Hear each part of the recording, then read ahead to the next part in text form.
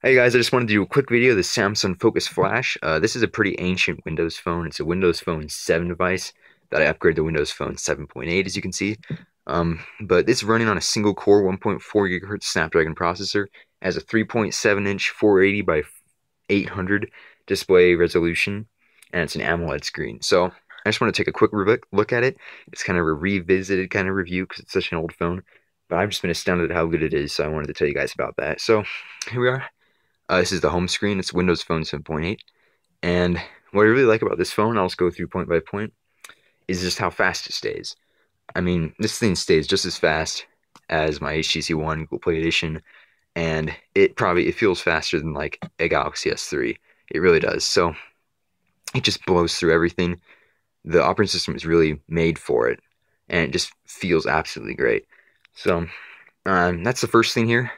Another thing I like is just the software. So a lot of it, when it comes to apps, getting apps from the marketplace, they're just not really there. You aren't gonna find, We are gonna find a lot of your apps like Facebook or like Snapchat kind of apps, but a lot of them are just a lot lower quality than the Android or iOS apps.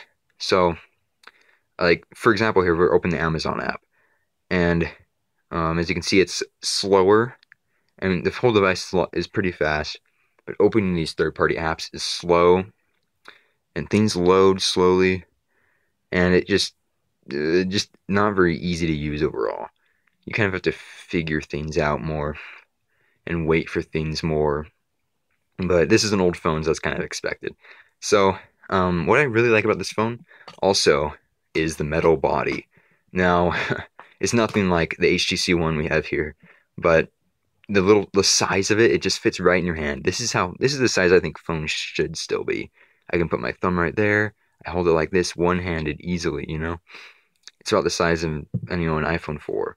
And just the size of it and the build quality of it, the cold metal in your hand, everything. This is probably my favorite phone of all time. I mean, that's open to a lot of speculation. Maybe I'll just make that my favorite Windows phone of all time. But let's go to the camera here.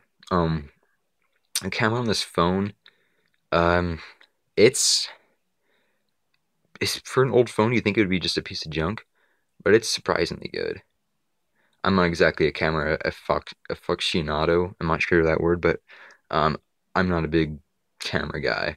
But it takes definitely good enough pictures. The colors are good. The resolution is only 5 megapixels, but it takes pretty good pictures. Along with the front-facing camera, it's not the front-facing camera is kind of lacking. But another thing I just really love about this phone is Windows Phone 7 instead of Windows Phone 8. They took out some things from Windows Phone 8 that just kind of, like, Windows Phone 7 was just really had a lot of little things to it, like the music app here, the background behind it, the Photos app had a background like that behind it, and things just were being kept simple, and now things are being taken out in Windows Phone 8.1 that just make it not as nice. But that's a whole point outside of this. But overall, just cap up all that.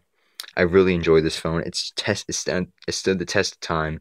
I still use this as my podcast device or load up music for work and everything.